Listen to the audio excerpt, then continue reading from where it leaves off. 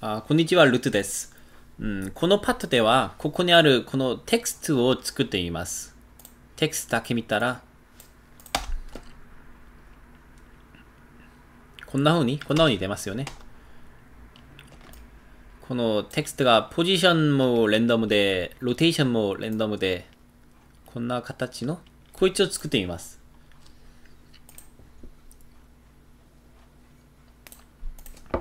まずコンポジションを作って、名前はテキストと言います。そういえば、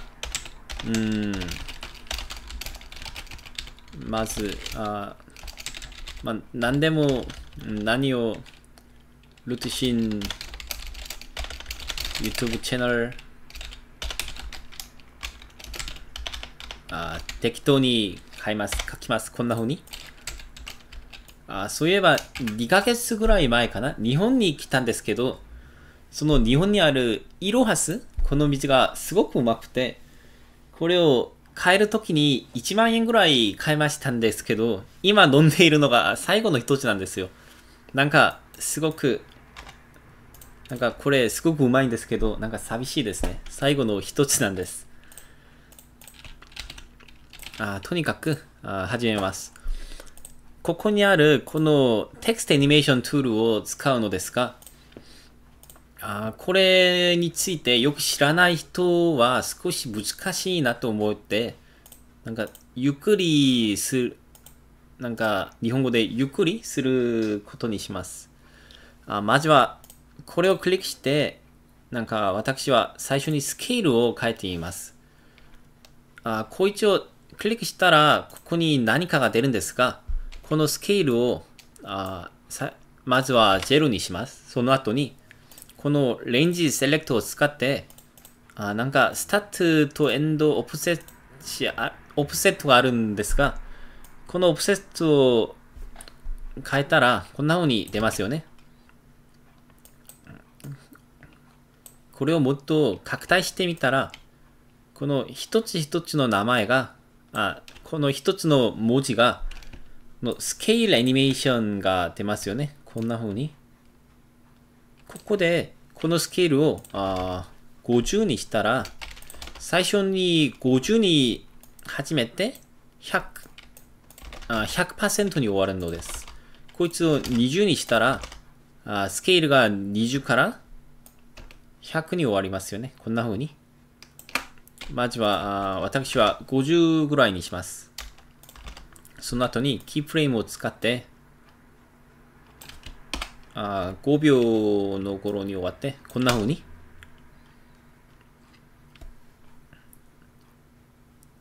はい、悪くないのですが、このテキストの動きが少し硬いなと思います。だから、ここにある Advanced タブを使って、そのアニメーションのこの形をスケールからレンプアップにします。こいつを使ったら、さっきのスケールよりは、このアニメーションがもっと、日本語でその柔らかい、こんな風に見えますよね。こんな風に。この後に、もう一つの違うパラミットを使います。ここにポジションを使って、Y ポジションを上がったら、こんな風に、上から下へ動く。こんな風のアニメーションが出ます。でも、ここで見たら、こいつは、最初から最後まで同じ速度で動くのでしょ。最初から最後まで同じ速度で動いているのですが、こんなものは良くないのですから、ここに下に維持ハイと維持ローがあるんです。これがなんなら、例を一つ使って、こんな風に、こんなアニメーションがあるなら、こいつは初めから最後まで同じ速度で動きますよね。今のこのテキストと同じで。こんなものは良くないのですから、私たちはF9 を使ってこんな風にグラフの形をこんな風とかこんな形に変えますよね。こうやって。で、ここでこの維持範囲がこの左側のこの、ヘンドルこいつだし、この維持ローがこいつなんです。だからこれを70、30この程度に変えたらプレイしてみるとその動く速さが少し違いますよね。こんな風に。これが私はもっといいと思います。その後に、今回はここにあるこのパラミターではなくて、ここにあるもう一つのアニメーションを作っています。だから、こいつをクリックして、ポジションを作ったら、このもう一つのアニメートが出ますよね。で、この後にこいつを 3D に変えたら、ここには今 X と Y だけがいるんですが、3D に変えたら C まで出ますよね。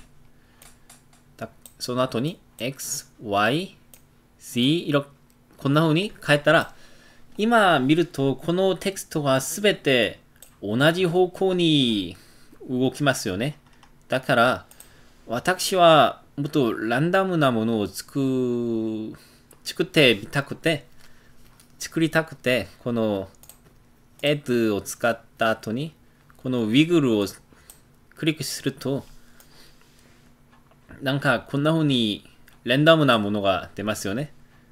その後にこの wiggles per second を0にしたらさっきみたいにこの変な動きは消えますよ。こんな風に。その後に X、Y、Z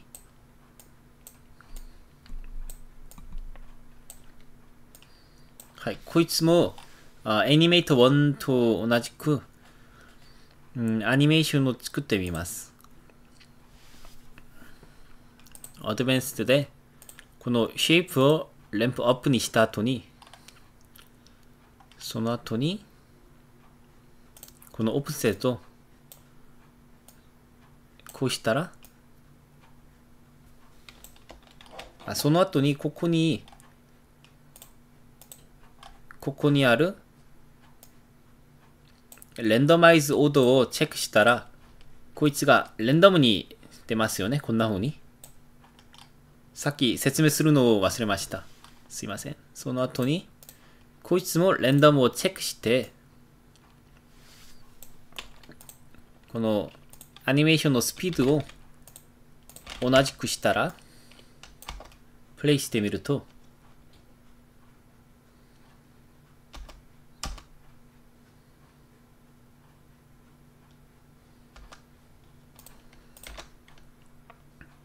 こんな形のアニメーションができます。悪くないですね。で、その後で、さっきのこいつを見たら、なんか色が赤いみたいな。ここはもっと白い赤で、ここはもっと赤い赤、強い赤色でしょ。ここに見たらノイズもありまして、なんかこんな形の日本語で何と言えばいいのかわかりませんが、なんか英語でロスティなこんな形を作ってみます。その後でランプを使って